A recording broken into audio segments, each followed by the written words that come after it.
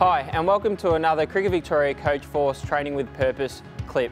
I'm Dean Russ, the Coaching and Talent Pathway Manager, and with me today is Victorian wicketkeeper Nicole Faltum. Welcome, Nicole. Thank you.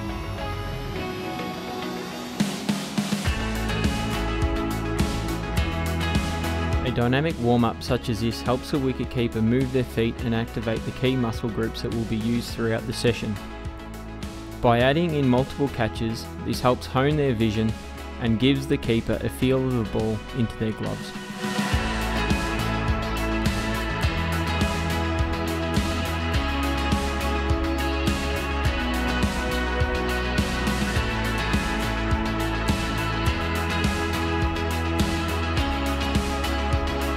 It is important to get out of the nets at times and be creative with our wicket keepers. We have a chance to use our surrounding areas with a brick wall and a golf ball. This drill is designed for wicket keepers to practice staying low while catching the ball. Using a golf ball ensures there's enough pace and bounce off the hard surface to replicate a match environment where a player would be catching a cricket ball. Catching a smaller ball also helps with precision and watching the ball all the way into the keeper's hands.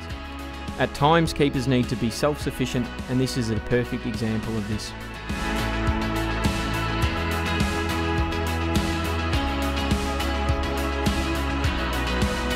This is a good activity that helps rhythm and routine for the wicketkeeper up to the stumps. It's also important that the coach or the hitter is able to execute every ball.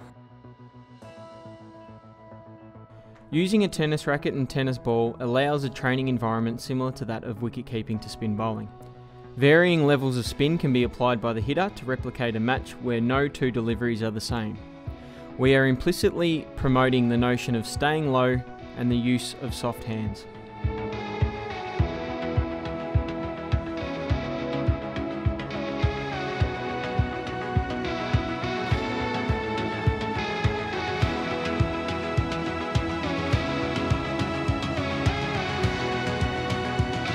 Using a flinger to the keeper without a batter allows them to focus completely on their catching technique and footwork. The key focus is rhythm.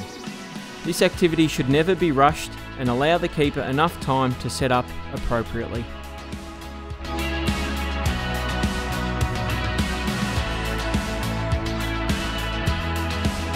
So Nicole, what's an activity that you like to do?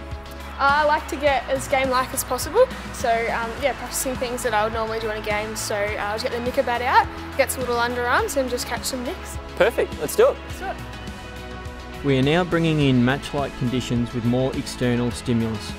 The keeper's sole focus is on tracking the ball into their gloves and not becoming distracted by the batter or the sound of the nick.